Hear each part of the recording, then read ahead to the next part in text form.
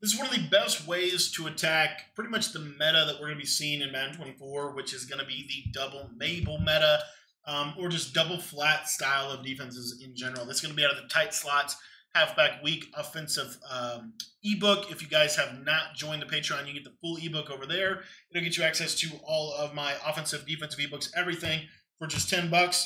And as I said in the beginning, I think this is one of the best ways to beat the Mabel coverage in Madden 24.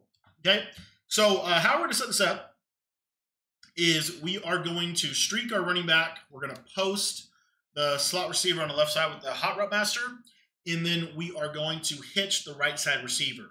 Now, if you don't have hot route master, okay, all you have to do basically here is you're going to use the play. You can either use the play post will drag, or you can just leave the post that is already on this, and if the safety split at the snap of the ball, he will run a post route, all right? So as far as man coverage goes, really your main read for man coverage is going to be your post, or the hitch is actually kind of an underrated route.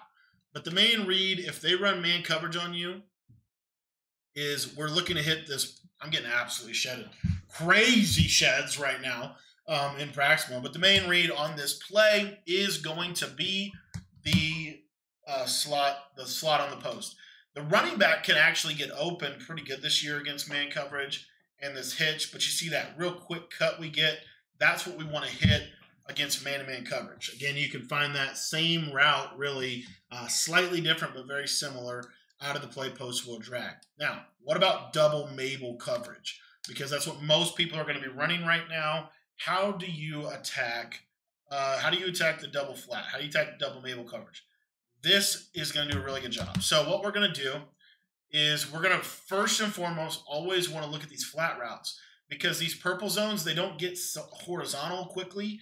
So oftentimes, if they're coming from the interior of the defense, you can hit this really quick. So I'll show it to you again here. Let's say we put both linebackers on purples, because they're coming from inside the defense.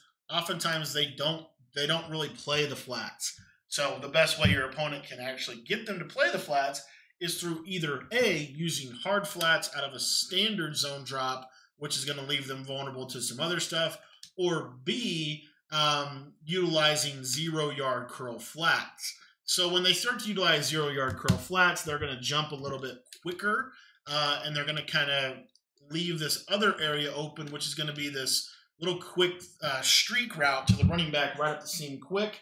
And oftentimes that's going to be able to beat that double Mabel coverage. So now if you think about it, user-wise, they're going to have to go defend the running back. They're going to have to have those 0-yard curl flats out there to stop the wheels. And then this is where the backbreaker route, this little hitch right here, super easy read. And oftentimes it's going to be wide open, because most coverages aren't going to want to put a yellow zone over on that right-hand side of the formation. They're going to want their yellow zone to be on a left-hand side, because that's where all the receiving threats are on this play. So you're going to get a coverage shell typically that looks something like this. So now the user off rip has to sit down here to take away the hitch route.